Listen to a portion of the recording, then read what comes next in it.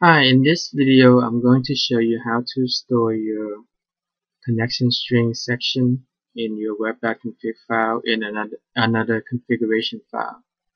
The advantage of doing this is that when you change the web.config file, the application restarts and some of your client session might be disrupted.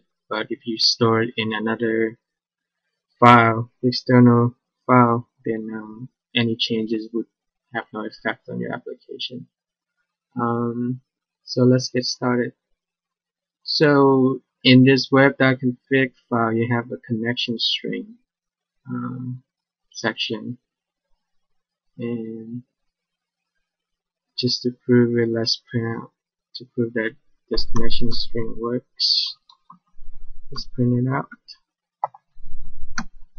Web configuration manager connection strings. Give it the name of the connection string. North wind.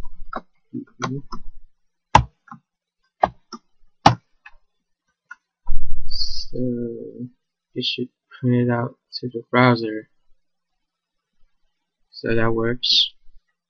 Now let's separate out the connection strings section by creating another configuration file.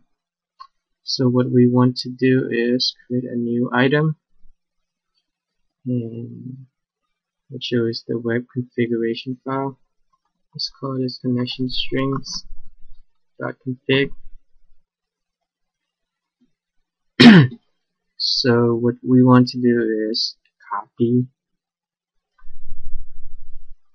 this section, the connection string section, put it into the connection string.config,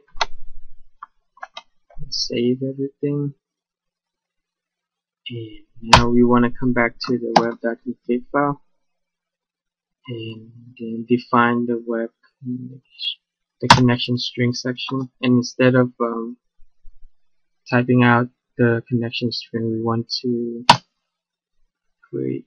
point it to the other configuration file, the connection strings.configuration file, and then set config source to equal to connection strings.config. Now if I run the default .aspx file, I should also get the connection string printed out.